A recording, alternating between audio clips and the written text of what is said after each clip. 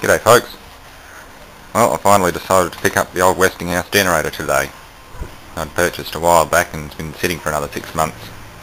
But she's one hell of a beast.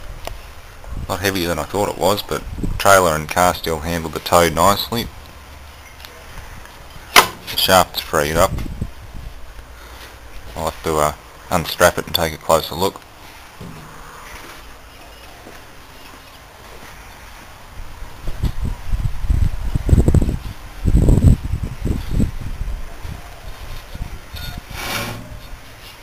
I don't want to turn it too much until I've cleaned it up.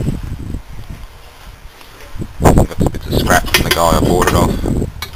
Plate for making the A-frame crane. That's what that beam's for. I've got to assemble an A-frame crane to lift the thing off with a block and tackle. Bearing. Borrow a porta power to pull this off.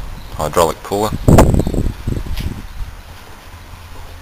Should come up nice. I think I'll go a matte black with polished hardware and pinstriping. It should come out rather nice. And that's the terminal box. That's what's left of the old cable. Not much left. I don't know how old this whole thing is, but it's got to be about 80 years old. It should never have been left outside though. It's really damaged the insulation and the brush gear. But it'll fix up. Well, thanks for watching folks, I've got to get to work.